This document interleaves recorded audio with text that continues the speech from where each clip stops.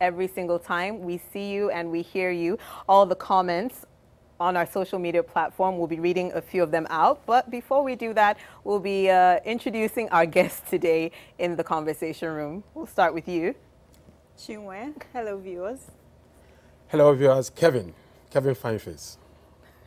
My name is Devan, Mom. Well, it's so nice to have all of you. And like I said, thank you for joining us every single time we're in the conversation room. Our social media handles have been on fire.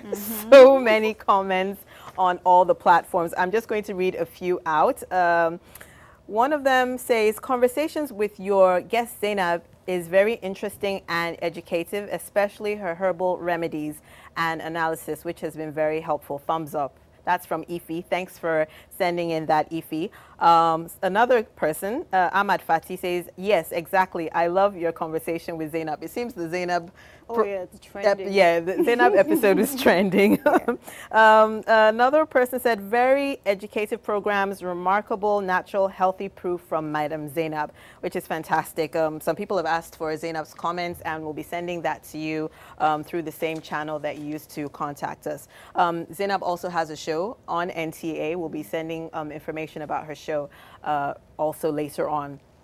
Someone said, today's talk, I guess on that day, on adolescent age was great. Nika, keep up the good work. Well, thank you very much, even though I'm not an adolescent, but I know quite a few people who are there in that age group. That was from Grace. Grace, thanks for sending in that message. Let me see. So many. Yes, someone asked that, who's the real anchor of conversations? And Chinwe, would you want to take that? I'd say we are all anchors. We're all anchors. We're just trying to establish conversations and Exactly. hope that you start your own conversation out there. Exactly. That's pretty much it. There's no anchor. We're all anchors. That's how conversation is. Today, we're talking about how to manage relationships with our in-laws. And I guess this is where Kevin comes in because, you know, I know you've been married. Like, how many years have you been married, Kevin? 12 years. 12. Yeah. Oh, wow. Okay. That's a So I good guess one. you'll be taking the lead on this. How do you manage, you know, relating with your wife's in-laws? Has it been an easy journey or not so easy, a bit bumpy? Well, looking at the ladies sitting around here, sometimes I felt like I'm a bit intimidated, but I'm blessed amongst women. Yes, you Yes, are. we can be your eye candy, not to worry. I grew up in the midst of women. I had about 6 women ahead of me. Wow. Yeah, and being the only born of my mother, and so kind of a bit spoiled, but not spoiled. In-laws. I wonder why it's difficult to manage in-laws. Before I got married, I made up my mind to make my in-laws my family. I found out that the society we live in hadn't actually educated us in the manner that we should be educated to understand that this other person on the high is also part of us. Yeah. Because the joy that comes with the peace of mind your spouse will have comes from the knowing that because you've taken this person away from where they're used to, the family they're used to, Yes. from the knowing that that hand of fellowship will still be extended. Once you're able to understand this principle and make effort to meet them where they are, you won't have any problem. They pray for your success. But Right. once you don't do that, they look forward to seeing their daughter or their son to come back home so they can get the best of the time they should have with the person. So for me, it's coming to terms with this reality and say, look, hey, these people are my people. And what I do for my mom or my dad is what I do for my father-in-law and my mother. Yeah, because if I'm not sincere to that extent, it means there's a way they will get to find out that the love I'm giving to them is tainted. And once people sense that what you're doing is not genuine, they intend to begin to, fight it. Okay, let me just come in here. Can you really, the way I would treat my mom, can it really be equated to the way I would treat my mother-in-law? Can it really be equal? I don't know, Devan. It's not very equal, I have to admit. My mother carried me for 9 months. I don't think. It's like this. Before for one thing, by the time I was 28, I was an orphan. Oh, My parents both, my mother died when I was 20 and then my father 8 years later. oh, sorry to hear And that. from So all sorry the about horror that. stories you keep hearing about in-laws, particularly mothers-in-law, Hmm. I always hoped and wished I would marry an orphan. Right. Yeah, I heard men say, oh, that is evil. No, I'm not saying I want to take a guy who has parents and then his parents should die. Die immediately, No, yeah. that's not what I'm saying. Right off the bat, I wanted to date and marry orphans like myself, so I wouldn't feel disadvantaged. Of course, when people hear you say that, it sounds like this one is an orphan, so she wants every other person's parents to die. No, for me, that wasn't it. I low-key started keeping my eyes out for people whose parents were already dead. Really? So that I wouldn't have to contend with the mother-in-law thing when I don't have a mother myself to run back to for help, consolation, advice, and things like Yeah. that. And I come from a very small family unit, and my brothers grew up separate. We didn't grow up together, so Okay. I felt very alone, and I didn't want to marry a man who would have that whole family thing going on, and then I would feel ganged up against. And that was exactly what happened. Now, let me expatiate. I don't feel ganged up against, but my husband's parents are both alive. Okay. His mother is alive, his father is alive, he has 5 siblings. So they have the whole family setup going on. Oh, yeah, they do. And, we dated for like 3 years before we eventually got married. It had always been my policy that, okay, if I don't get an orphan, at least let me marry into a family that accepts me and welcome me Right. completely, warts and all. And I'd always made up my mind that whatever the parents' outlook is, I don't really have a challenge. The dads are not really an issue. But if I'm dating somebody, he introduces me to the parents and the mother is cold, distant, shows that she doesn't like me right from day one, I'll really start evaluating that relationship. Really? And that was my, that was my mindset. Yes. And the good thing was the very first day he introduced me to his mom, she was this warm, wonderful, lively, very funny person. She, she has this quirky sense of humor, so we really get along. She'll be telling you the most deep, dark, terrible thing that has happened to somebody, but the way she'll express it will be so funny. I just start laughing. Sometimes I laugh until I cry.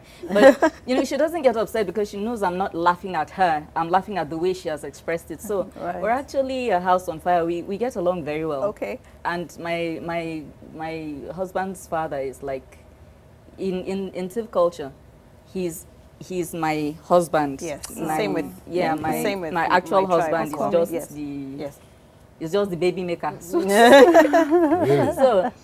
so I get along really well with both of them. I have a Okay. wonderful relationship with my father-in-law, wonderful relationship with my mother-in-law. We get along very, very well. Okay. So, Have you ever had to, has there ever been a reason for them to live with you? no. No? They do visit. Okay. They visit, they stay about a week, a couple of weeks and all that, but not like living with us. And we visit too. Okay. Yeah. Sorry, Devon, sorry. There's something you said, and it got me thinking, Yeah. which is that oftentimes we have these stereotypes that we live life with or we grew up with.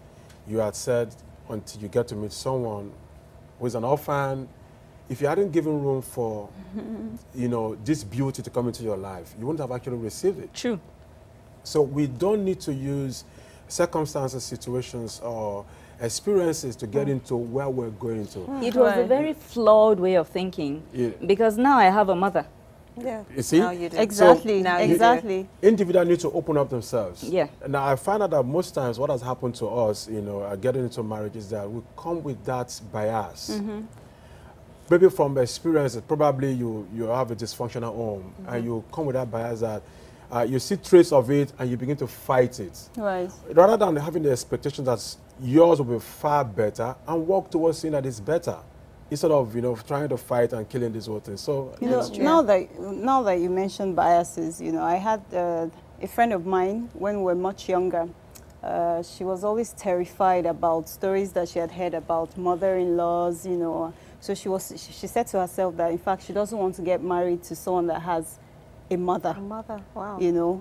With the mother alive, So, but as God would have it, she got married to a guy that had a mother, of course, and they have a beautiful relationship Relationship, together. yeah. So I think, These like you said, we stereotypes shouldn't, are yeah. perpetuated by the movie industry. Really, you think so? No, seriously, I mean it. I'm not saying that To some extent.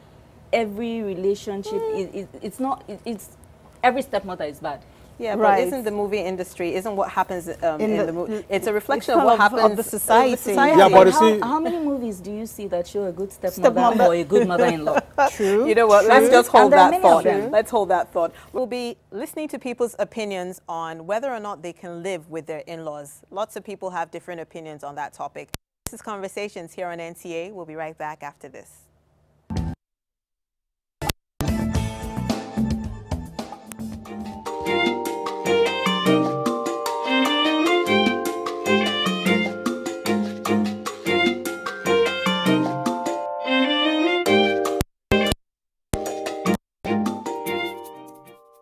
I don't see it as a trait for somebody who decide to stay with his family, to stay by the in-law.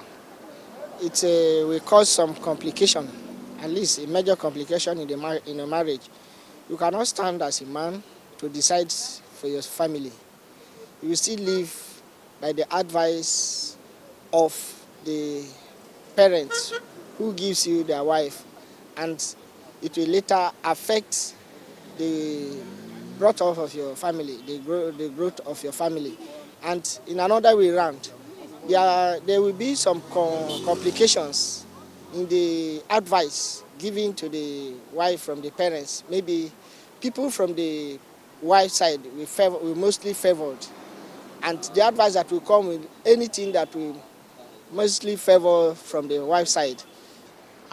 My in-laws is such an impossibility to me. Perhaps based on my tradition, based on where I come from, I can't. It's such an impossibility. These are people that I ought to accord to the highest respect. Like, I should respect them maybe to an extent greater than I do for my own parents, because I must have lived with my parents, I'm living with them, and I've been very much free with them. So for my in-laws, I can't even expect myself spending even a week in their house and up to talk more of living a whole life with them. No, I can't. Well, it depends. As long as they don't give me problem, it's no problem. I can live with them. I can cope with them. As long as they don't make life miserable for me, there's no how you can relate with them. If they don't pose any problem to my marriage. I would not like to live with my in-law after marriage. Yes, and I have some of my reasons behind it. The total respect may not be there because you are living with them. There are some things that they may do that will not warrant you to tolerate because they gave you their daughter to marry. So if really you need that total respect, you need to distance yourself from them. Yeah, possible. I can live with my in-law after marriage.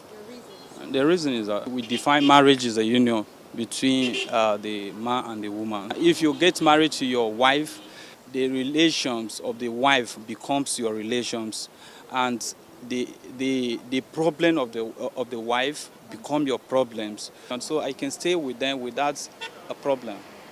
Live with my in-law after marriage. Wow, this is interesting. For the African setting, before the Civil War, that might be because the setting is some sort of traditional setting where you have father, mother, cousins, everybody within the same community. But in a modern state like we are now, honestly, it's not visible. It's not acceptable, and I'm not sure it's attainable. My reasons are this. One, as a man, you are expected to show forth the credibility status of being a man, to be responsible for yourself, your wife, and by extension, your wife's brothers, sisters, uncles, or whatever. But at the time you decide to stay back, even if they provide for you, honestly, you lose the value of being the head of the home. I assure you, within the trend of 2 months, there are unbearable circumstances that will come your way. And if you are this humble, docile, meek type, you keep stomaching Nick and acting as a slave in the house. But the real position of a man is that when you get married, take your wife to your house, even if it is one small room somewhere. Even if she's wealthy, her in-laws or your in-laws are wealthy. Credibility for the state of your marriage requires that you begin small somewhere. Yes, of course. They will help me now. For example, my mother-in-law. In fact, my mother-in-law was so close to me, even more than my mother, when I got married. So why wouldn't I live with my in-laws? And my father-in-law loved me too. They are there like my brothers and sisters. So what I will gain from my brothers and sisters, I'm getting it from them. It's not advisable for you to live with your in-law after the marriage. So you, as a husband, you have prepared a place which you are going to put the married wife into, which two of you will now live as a happy family. So you staying in your family house the in-laws house doesn't make any sense. It's a kind of disrespect. And it's low the dignity of the man. That is, you are not capable of your responsibility.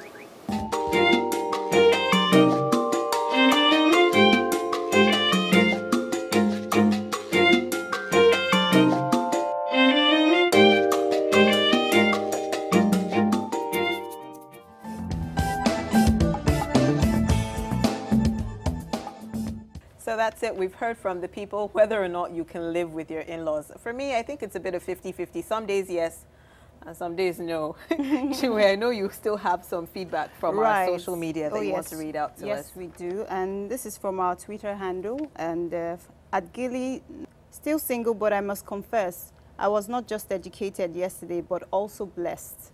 I got so many answers to my questions. Kudos. Thank you, Gilly. At that Lawal was indeed captivating with germane topics of single parenting and cost cutting. Thumbs up. At Alutadaf, Chinwe, Nike, Rikiba, and Zainab Sharif. Interesting topic. Great presentation. Like Zainab advised, at Conversation is a program to watch.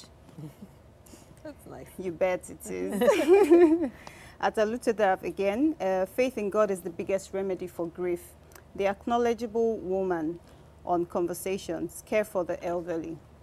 At Oh Mike for Real, enjoying the conversations. Thank you very much, everyone. So this is from our email feedback as well. And that's from Kayode Ayodele. He says, hello, thanks for the encouragement. More grace. Please, can I get Z email?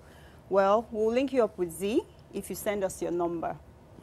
So please send us your number. We'll link you up. Thank you. Okay, so like Devan said just before the break that she feels the movie industry has, I don't know, villainized this mother-in-law role so much so that people are now scared. You know, you're scared of having the mother-in-law come into your house or taking your husband and his attention away from you as a married woman. Yeah. It's not, and you also made the point that, but doesn't the movie industry build on what is already, in society, you know, in what society? is going on? Yeah. It is true. But, you know, it's just like working in the news. Good things happen, but it's the bad stuff that gets hyped up. Well, okay? Yeah, so that's true. I have heard real-life stories of the mother-in-law straight from hell. They exist. It's not a myth. They're out there. Right.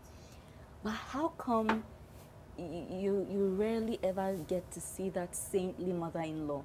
That mother-in-law who is actually the one berating her son on your behalf. Right. You don't get, and they exist too. They do It's exist. like this myth of every Nigerian man keeping a bevy of mistresses. It's not true. Well, many do, but there are also lots Some of do. married men who truly cherish their marriages and are dedicated don't to their jump around wives. the place. Yeah. But you hardly hear that story. It's this constant narrative of the Nigerian man who cannot stay in one place that just gets played, and then the stepmother who is so bad and evil. And yes, they all exist. But there's also the other side of the story. There are good mothers-in-law, there are bad mothers-in-law. Right. And there are people, and then, of course, again, before I got married, there was a point when I genuinely didn't want to get married. I had heard that everybody who is married doesn't want to be married anymore. They want to leave. It's hell. It's this. They're just gritting their teeth. So many horrible stories out there. And I'm like, what? If it's so bad, why don't I want to be part of this shit? You know, excuse my French. But I've come to realize now that I'm married that there are good days, there are bad days, and there are in-between days. Exactly. And if you have good and in-between, that's already 70%. Right. So I can't need the 30% that isn't working. It's like any other relationship. Yes, very true. So if you, I think it's about mutual respect. Right. You know, if you marry into a home where they didn't already have issues with him marrying you, you already have a good base from which to start. That's my take. True. But if there's already Ishibo, this one is house out. As mundane as that sounds, it can be a real issue. Yeah, That's true. true. It's you. true. Very true. You know what? As you were speaking, Devan, something came to mind. In my own culture and tribe, we say "kosikekeriano," which means there is no small in-law and there's no big in-law. They're all your in-laws. They're all your husband, in quotes. So there are situations where, let me just use an example. Let's say my husband's sister is much younger than me, but I am expected to call her auntie or sister.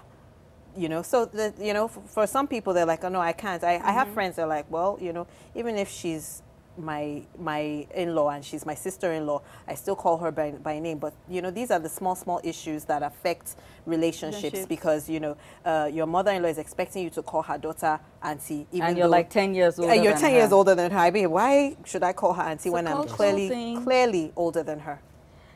Because it's cultural, you can't really, you know, like escape it completely. You know, so it becomes an issue.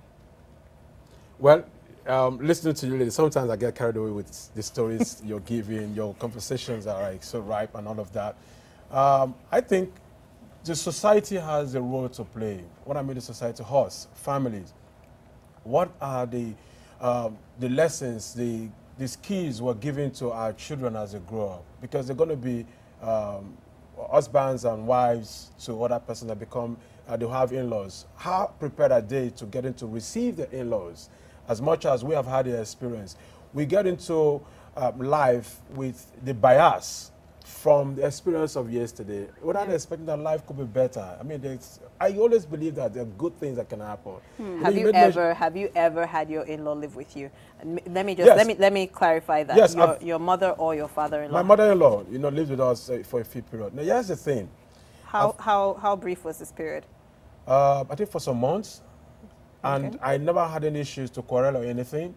No, it's just that sometimes the lack of understanding from my wife, you know, sometimes creates that conflict. Okay. I made mention earlier that what I do for my mom and my father is what I do for them when it comes to financial support. If I'm sending money home, I don't get to do this lopsided thing. Of course, family is family. I know I have siblings who also take care of my parents. You know, they do that. And if I get home, I need to do what I need to do with them. I sit down with my father-in-law and we play and we laugh and do things together. It is difficult for some to see that this is real because of the societal bias that we have. Because you are expected. I give an instance. I tried to play with my mother-in-law at a certain time. It was viewed differently because someone felt that I shouldn't be playing the way I was playing. Hang on, let me just ask this question. Are you from the same That was my ethnic question. group? Are you from the same tribe? No, I'm Calabari. They are Izon, which were like a Jaw tribes. Yeah, from the same state? Different state, Bayelsa River State. Okay. And so it looks like, oh, okay. So it seemed like you were being rude. Yeah, it seems like, no, someone said, it looks like you're supposed to relate to this person with this kind of big thing. Awesomeness. No, but if I can sit down and laugh with my mom, why can't I laugh with my mother-in-law? Right. See, these are the issues. You know, so sometimes the understanding of the individual matters a lot. That's why I said the society needs to begin to re-educate itself on how to manage this thing, because I'm telling my daughter right now that you need to learn to understand the way you are and relate with every individual as a God factor here on earth. Because if we relate with that benevolence, we won't have problems. I currently, relate to people from a pitiable disposition. So before you begin to get me offended, I look at it, say, yeah, I feel sorry for you. I feel sorry for you, sort of.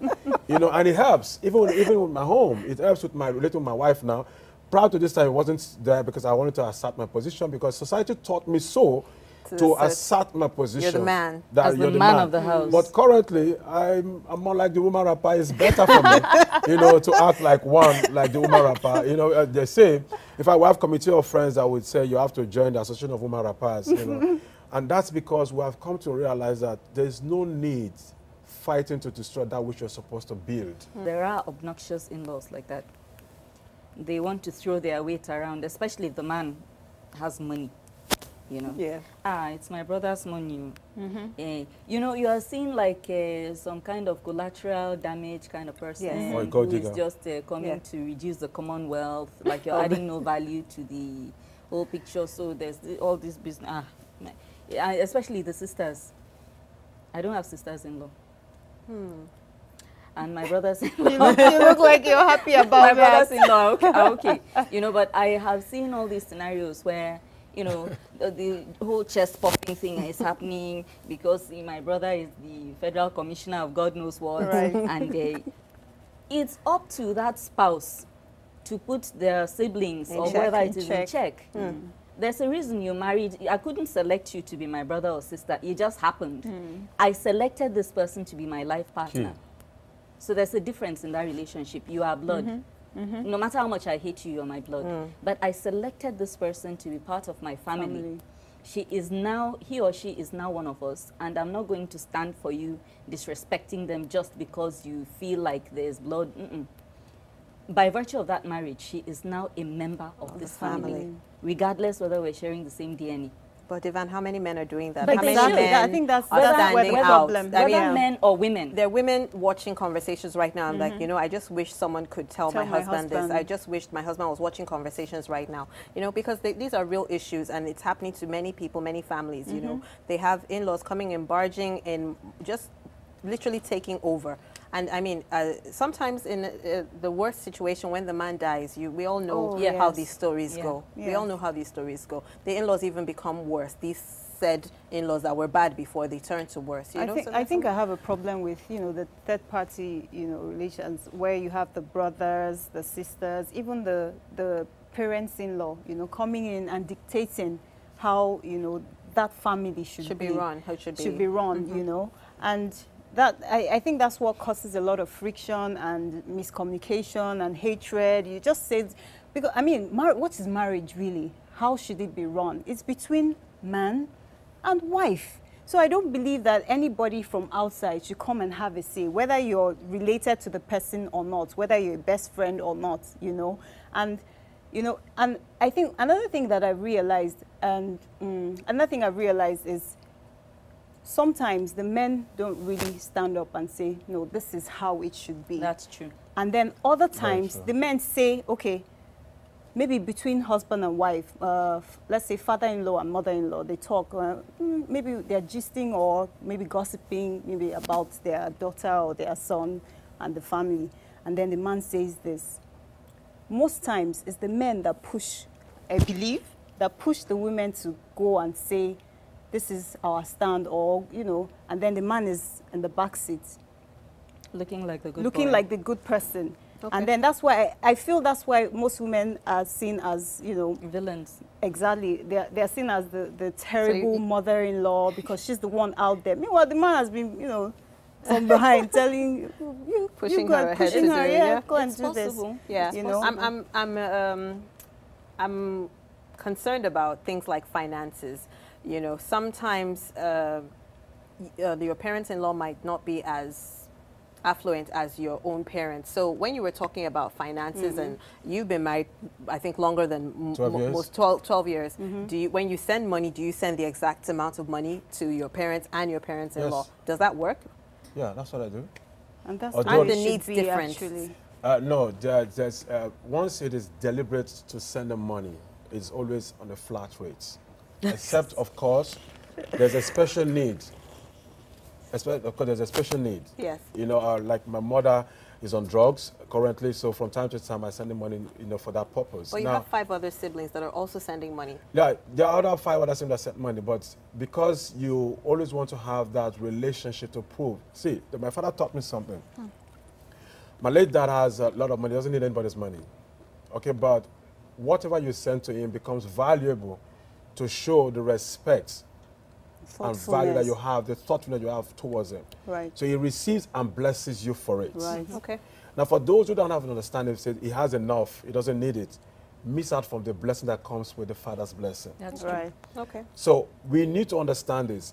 Yes, I do a flat thing, but I also don't also forget the fact that this is my mother who has gone through this process.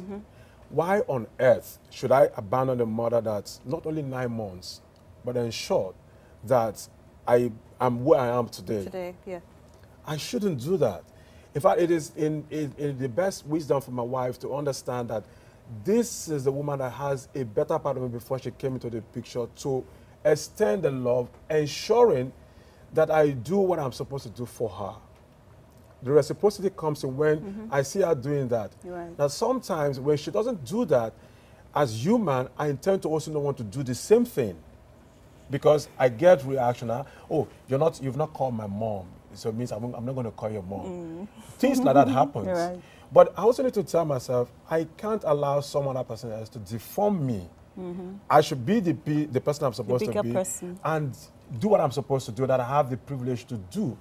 Society often has actually taught us something different. And so the recruitment process, for all of this we were saying now, there's what I call the recruitment process. Okay. How did the conversation begin before the relationship started? Were there introductions? Were there a point made? When a guy gets to marry into a family that's far less than him financially, there's always that thinking that the woman is coming to take over from all of that. Yes. And she, because there's that thinking, also comes prepared to prove that she has married this guy and it's for me, nobody should come around this place, which is wrong. Yeah. We should create room to allow for extensions to take place. Reach out to your people out there, extend that arm of fellowship, empower somebody, do those things. If you're doing those works, and if the man gives the woman the grace to help the family, they will embrace her so well. But what happens is that because we have, in Africa, there is a chauvinistic thing, the man wants to be seen as the man in charge.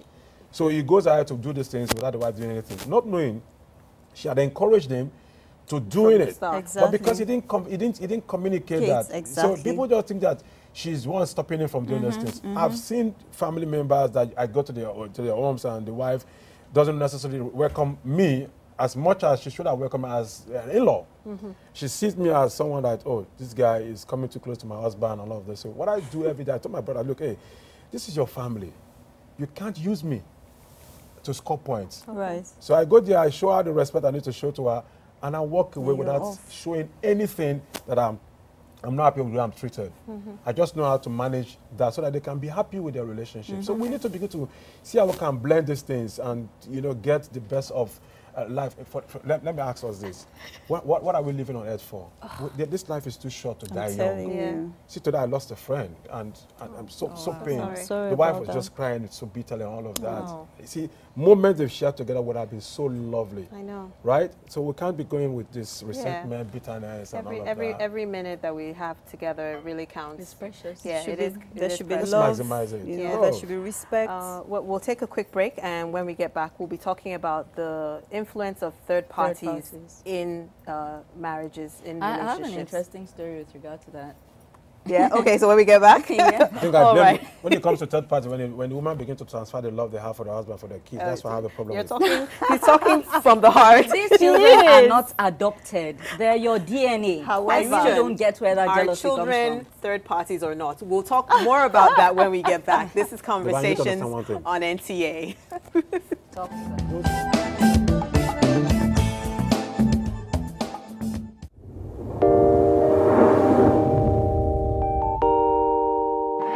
When there's a child out there that's not getting the same that your own child is getting, the difference will tell, and there will come a time in the society where that child is going to take his pound of flesh. Where you can actually, everything from watching a program with the child, you can start up the conversation from something on the TV and say, oh, you know. For me, it's like, hurry up with this business. And the other one said, Auntie, it's not about me, it's about the guys. They're not ready to marry. Yes. If she wants to ask something, no, I know my mother very well. In fact, the most interesting one is when I put up pictures on WhatsApp, you know, Snapchat filters and all that, she will call me, remove that picture. There was a day I got tired of all that and I said,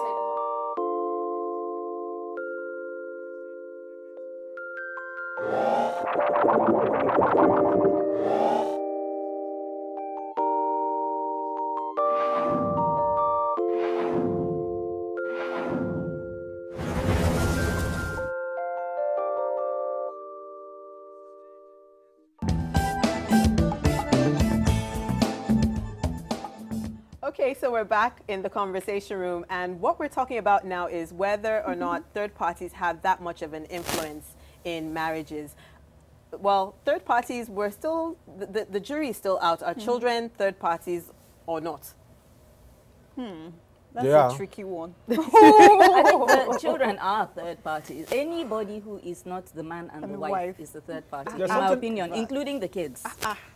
Of the two of you. Sorry, I'm not backing down on this. Oh, really? If I hadn't met and married your daddy, would you have happened? And so you are third party. Right. Let's not even debate down. I do hear these things, you know, Chinwe has said it, the man and wife, you have said it, the man and wife. Yes. Why man and wife? Why not husband and wife? Okay, Oh, husband okay. and wife. We actually mean that's corrected. Yeah. We stand corrected. You know, because I mean, husband and wife. you make the man to be that single. You know, there's no grooming ground for men in this part of our world. No, there isn't. There's no grooming ground. No. Men just happen to know what they know by virtue of experience. Yeah. And they pay the price for it. So do women, though. Women More are often effort is put into grooming women. Grooming than women, men. you're I don't right. know why. You know, we need to change that narrative. That's why we're having issues in the society, because people don't understand that men also do cry. You know, they say you're a man, be a man, brace Be a up. man. No. What makes you a man is your ability to also tear. Right. You know, that's what makes you a man. Now, when you talk about third parties, right? The relationship between the husband and wife is not something that should be contested by anybody or anything. Yeah. Understand this. As a wife, you need to know that your husband is first a boy, then he is a king. So you feed the He's boy. the boy king. So you feed the boy in him, and respect the king that he is. I like that. I agree with you. Once you do that, your queenship becomes easy. Yeah. Because then he plays Like with a the ring. girl and gives the queen a place in his kingdom. Okay. So the kids, the love which you have for both of you will be the extension that the kids will enjoy. Right. So there won't be competitive, competitive advantage, in trying to love one another, love the kids, because you see what happens once there's a transference of this love to the third party. The mother will corner the kids from time to time to show how much she loves them so much. Then the father is trying to bring discipline, and every now and then he hides his own shield of love under the guise of discipline. So the mother becomes preference to the father. To the father, yes. Do you know that sometimes the reverse is the case, where the mother is the person trying to instill discipline? Yeah, sometimes, and daddy is trying to be good boy and just bringing candy and letting you do everything you want to do. Do you know why I feel that happens? Because the father feels, well, I'm not home long enough, so the short period I doesn't want home, that they're that's true. awake, so time That's with true. me should be fun. So I should always be seen as the fun parent, and then the mom is now stuck being the That's villain. true. Yeah, the villain. Yeah. That's true. And so some mothers become Margaret Thatchers, and some fathers becomes Hitlers, to the kids. And so once there's any problem, once they get matured, they tend to gravitate towards the mothers, confide in the mothers, do everything, and the fathers are like, okay, you guys are back, how you guys, and all of that. We can change all of that narrative. Yeah, we can. And that is that both parties need to come to that Together. consciousness that, look, this love that we have between us, nothing comes in between. In between, yes. Not for the kids. If a woman For some women, I'm sorry, I'm so sorry, but for some women, that is hard. When the baby is there, the baby's crying, the baby needs me, the baby needs diaper change, the baby is, it's a 24-hour project. I think at that point, I had I twins. think it depends on the I scenario. had twins. It was hard to break out, and it's so funny that we should be talking about this.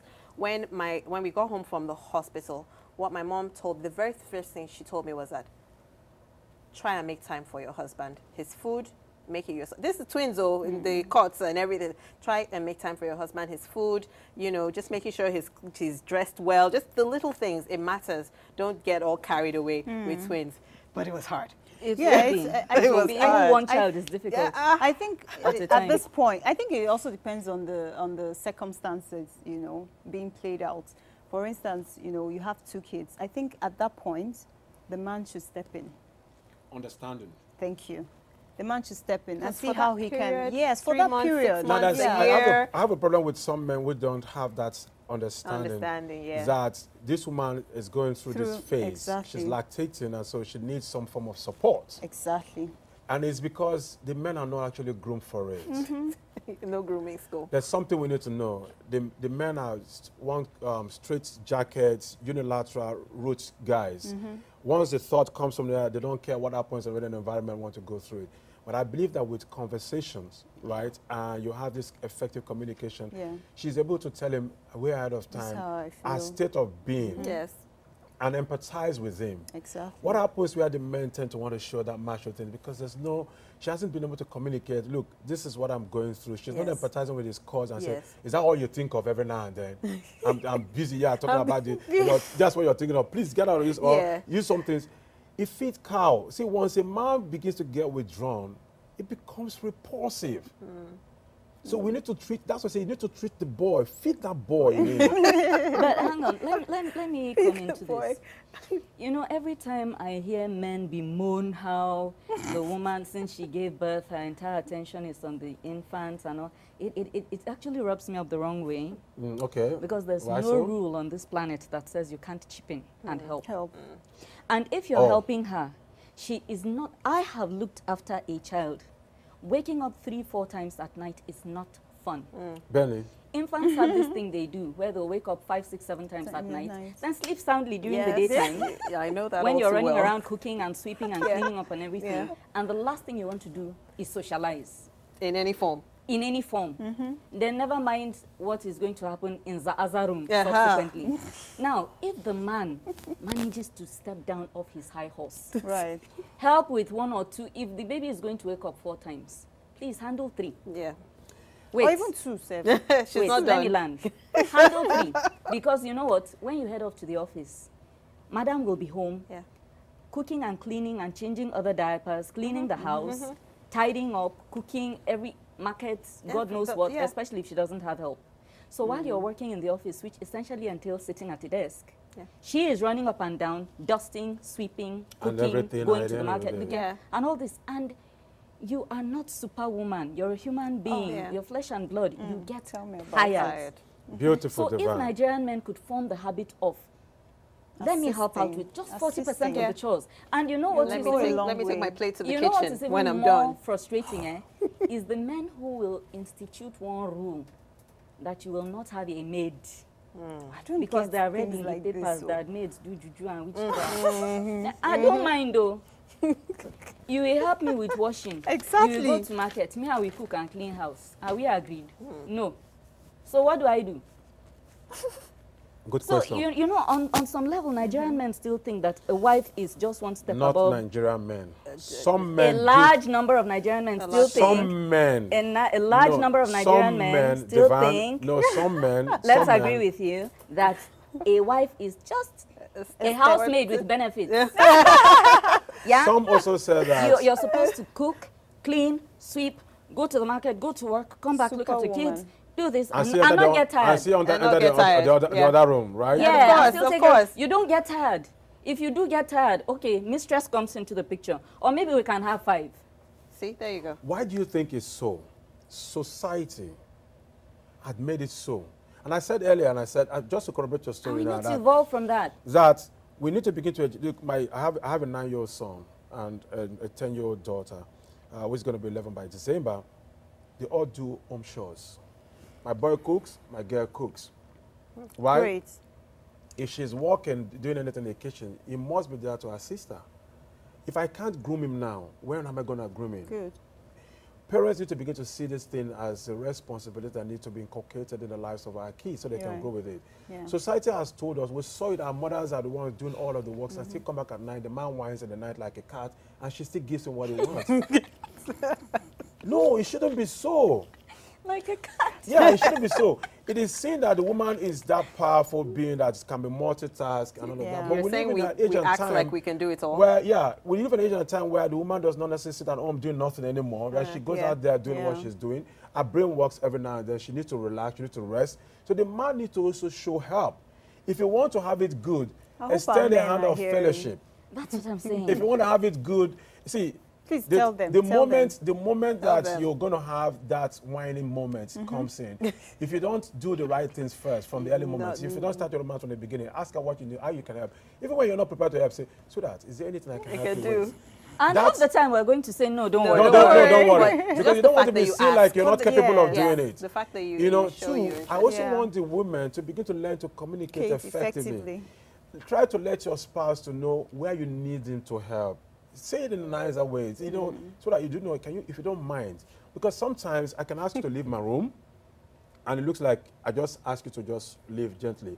And I can actually look like I'm insulting you. Some women, they easily domesticate the man. You can't domesticate your husband.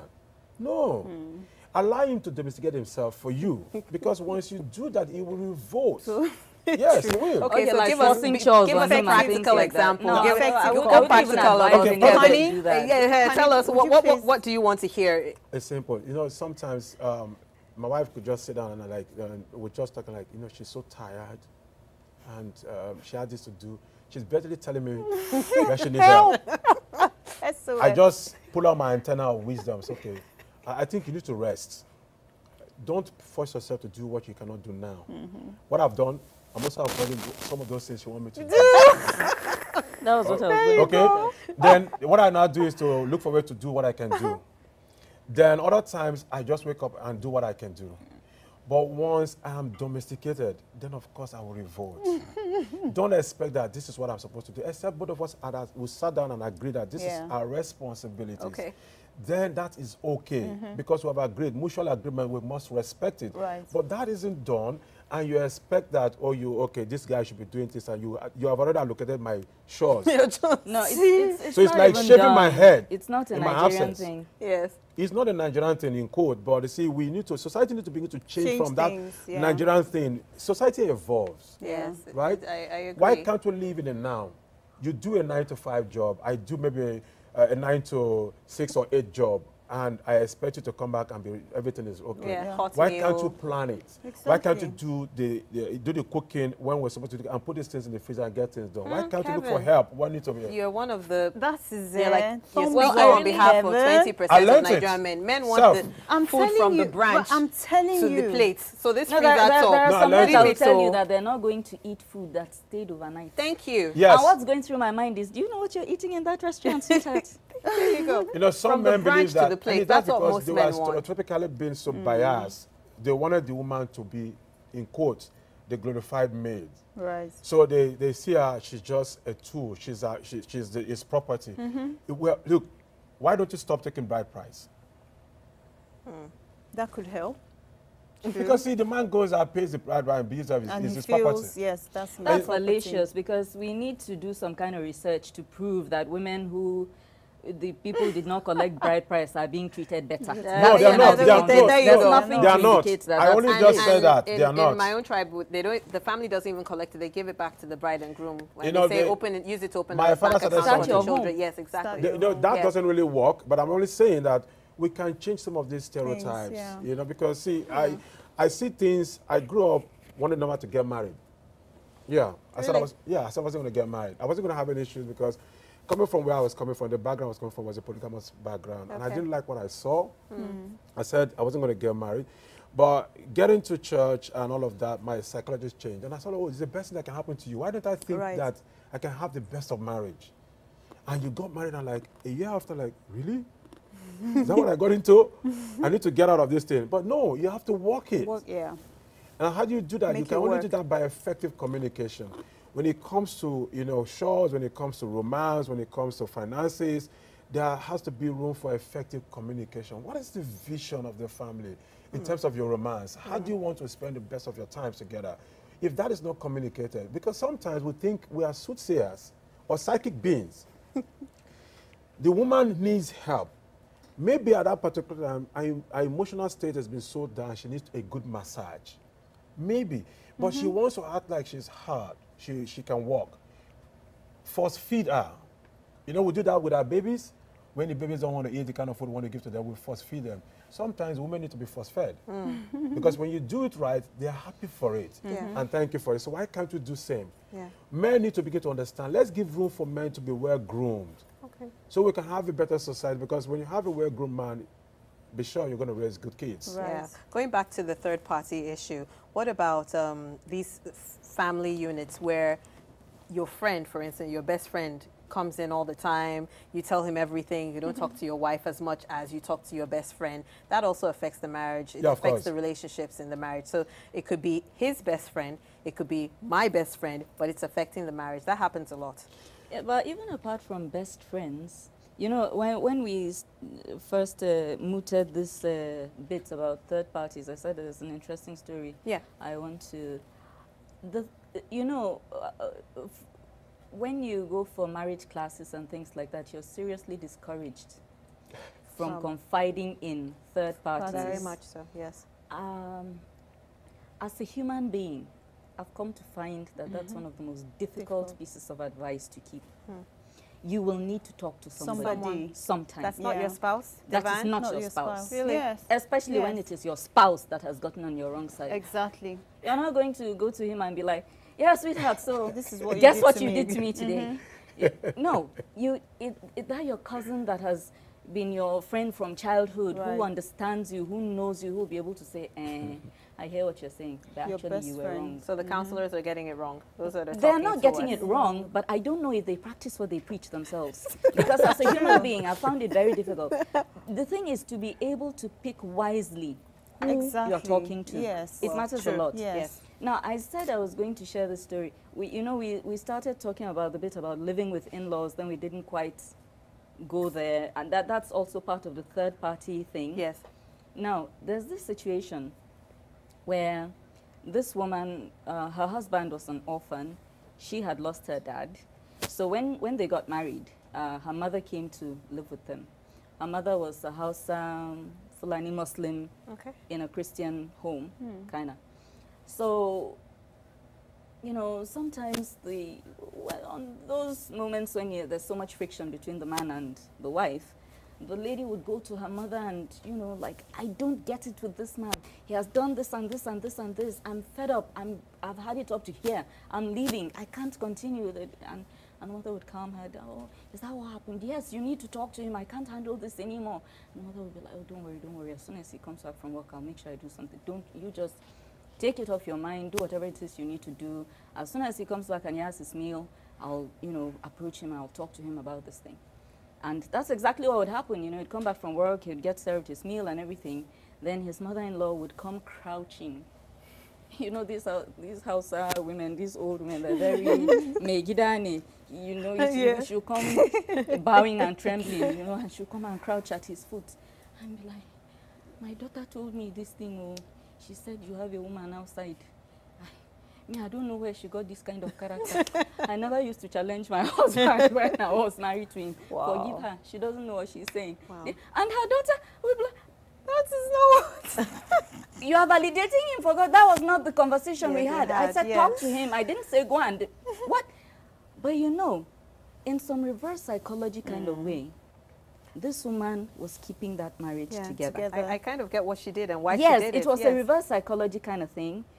She was making him understand that, look, I will never be that person who will tell my daughter to pack up and leave the house.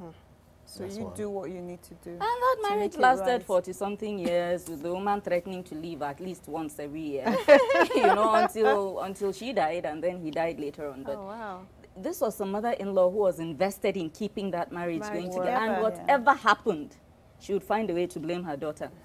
Especially if the man was around. So the marriage was not going to break on her watch, more or less. So if he wasn't around, she'd be like, you know, men are like that.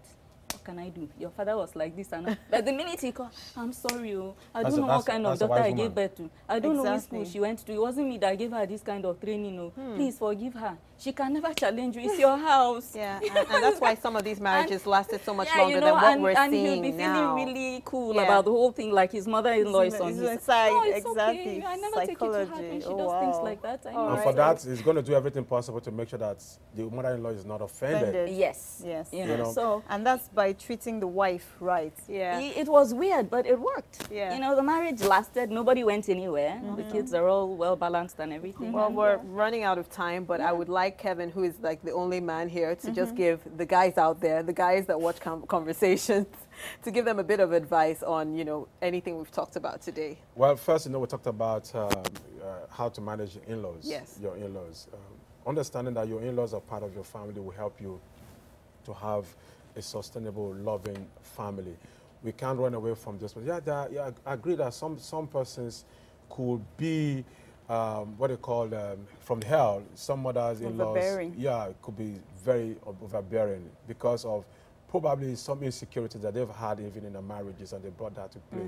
It is in the place of the wife to understand that this is my husband's mother. Look for a way to treat her nice. And when you talk about third parties, these are people that, I call them medical interlopers. They come in every now and then. Sometimes we'll bring them in.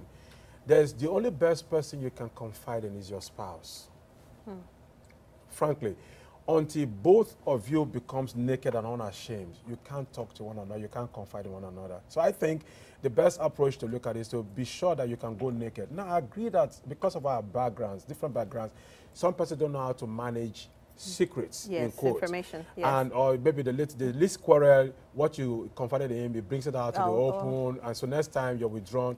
Keep building, keep conversing, keep communicating. As you keep doing that, over time, the person will improve, because some of us are talkative and some are quite you know, not. So I think men can get the best of marriages if you are willing to.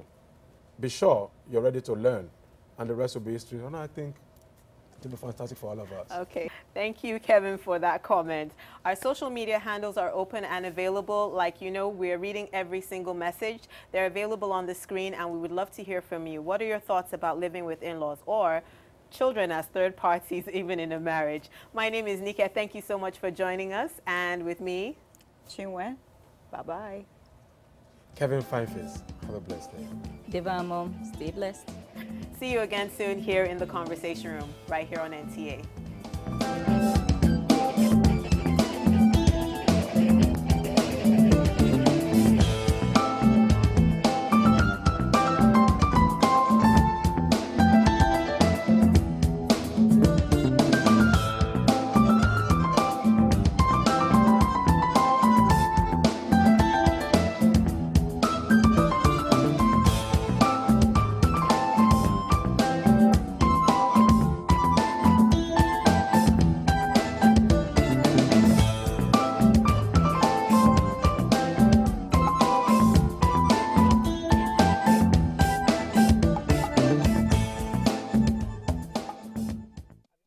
NTA Language. Jama'a masu kallon labaran NTA Hausa barkanmu da warhaka. Ni ne Ekukale lode yin wise kudedeya. Igbo murum kachanu. Broadcasted in the language you understand better. Our programs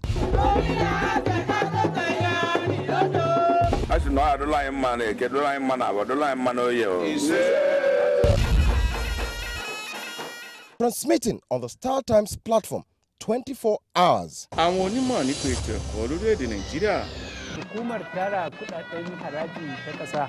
Alani na ọchịchị mba United Arab Emirates UAE. The only channel that speaks your language. Anyị ga-eweta akụkọ gbasara ọrịa ahụ nke wakporo obodo anyị. Kálejì, mo kọ́kùnrin, mo kọ́bìnrin, mo kí ọmọdé, mo sì kí àgbàlagbà.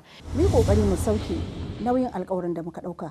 Ẹ kú lẹ́yìn tèmi, ẹ káàbọ̀ sórí ètò wa ètò yín ètò obìnrin tó dángájá. Wa ya fi cancanta a ɗauka a matsayin ɗan aikin cikin gida. Jama'a masu kallon tashar NTA Hausa, barkamu da warhaka. Kí ni ayẹyẹ ọdún iléyá tá máa ń ṣe lọ́dọọdún yìí rọ̀ mọ́? NTA, you can't beat the rich.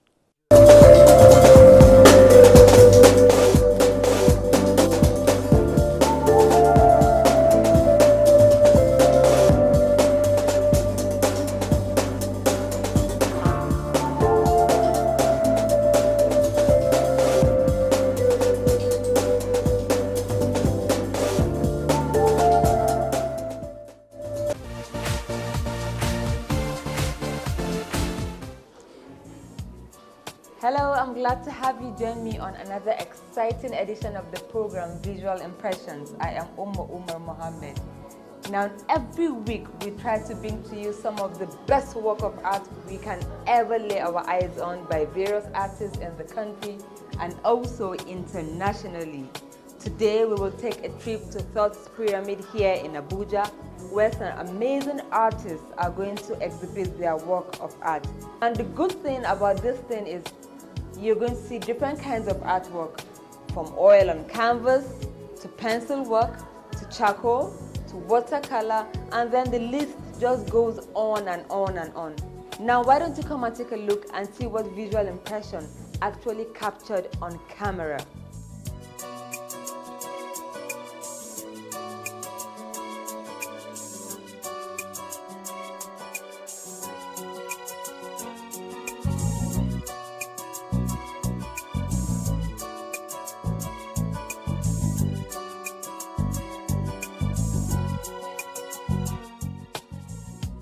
Thought Pyramid Art Gallery is known to always play host to visual artists and their creativity.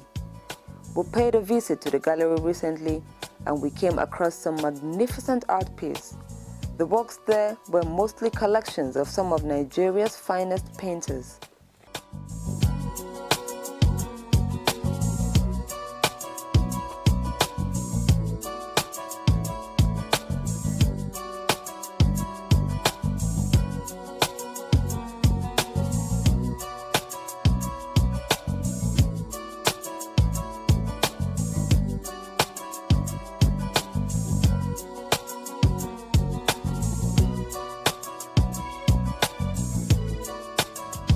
Going around the gallery, we ran into a 1988 classic painting of Professor Bruce Onobakpeya, one of Nigeria's greatest artists.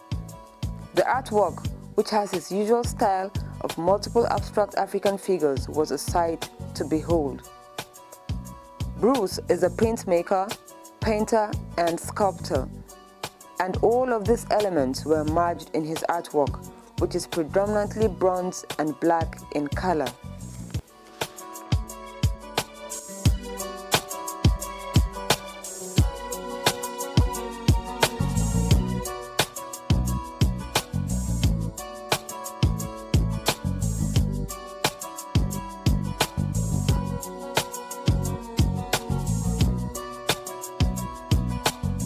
We never seem to have enough of Lagos City. Whichever angle the city is painted from, it always tells a magnificent story.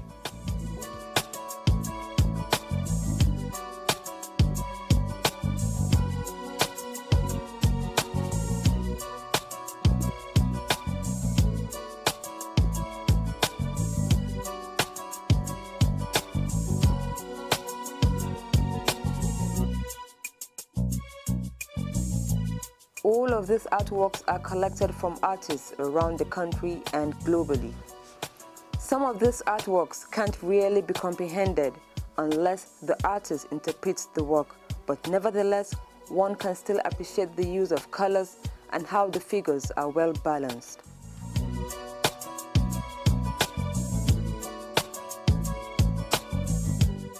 This child art-like painting caught my eye. It's of Ben Osage, a painter who is often described as a poetic paint artist in the art world. He paints directly from memory, and most of his works are socio-politically motivated.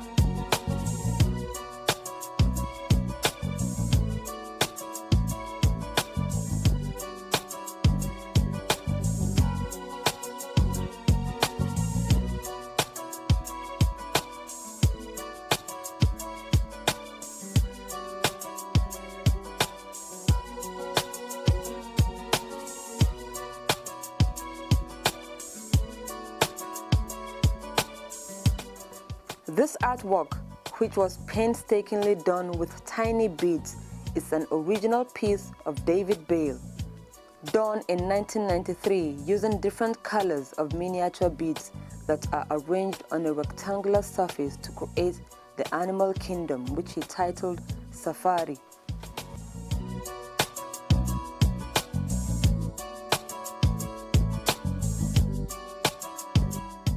A 1989 painting titled Village Life Under Cocoa Tree, painted by Twin 77, just made the ambience feel more mystic.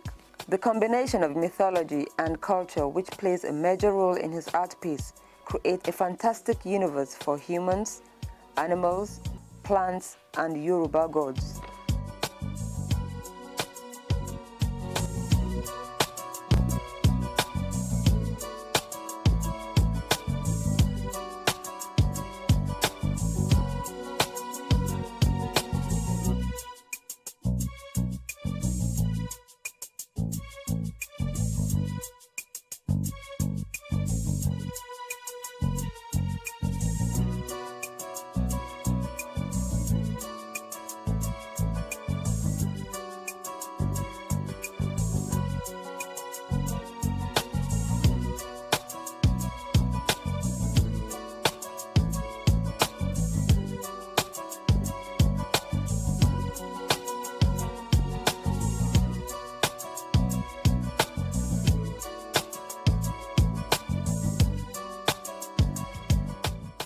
A motif art piece by Jim Obraimo was also a delight to see.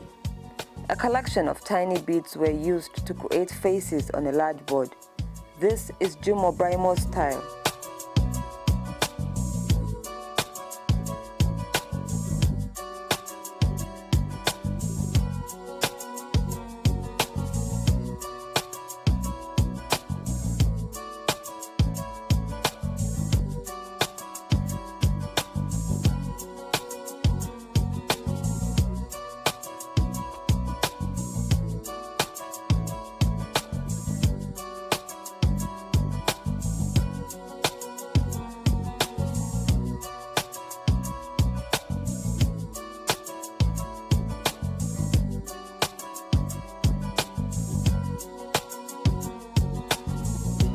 Standing at 2 feet tall was this amazing piece, which is an exclusive collection of cutlery.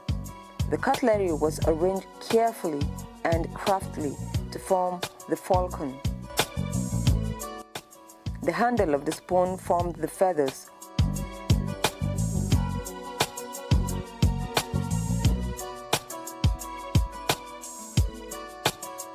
while the body was made from the oval end of the spoon.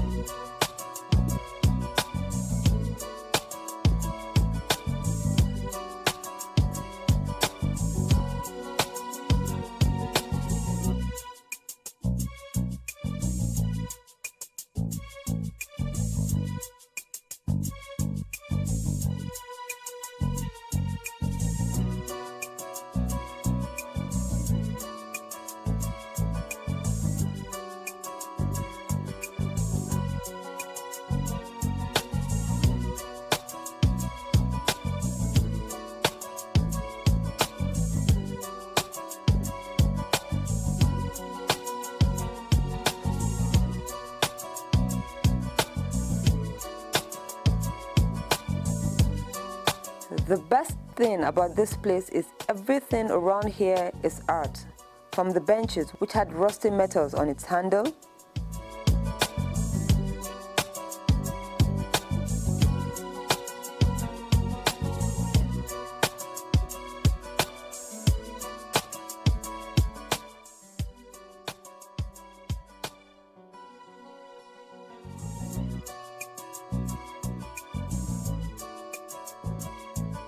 You will not believe it, but this lovely piece of art was used to adorn the security post.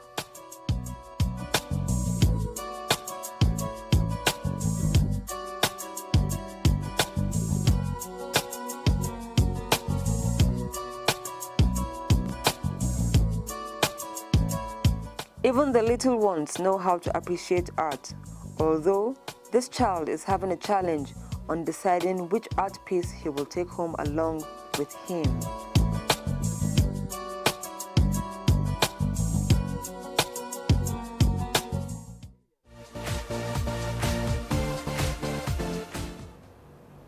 Hope you enjoyed all those artworks. Hey, why don't you just grab a sheet of paper and a pencil and just sketch whatever comes to your mind. Always have it on your mind that anything you scribble on paper could actually come out really nice. The most important thing is for you to give it a very, very good finishing by framing it, and then you have your very own masterpiece. Now let's quickly take a break, but before then, why don't you take this question along with you and then crack it up. What dance is highly characterized by the sounds of shoe? A, water dance, B, tap dance, and C, borehole dance.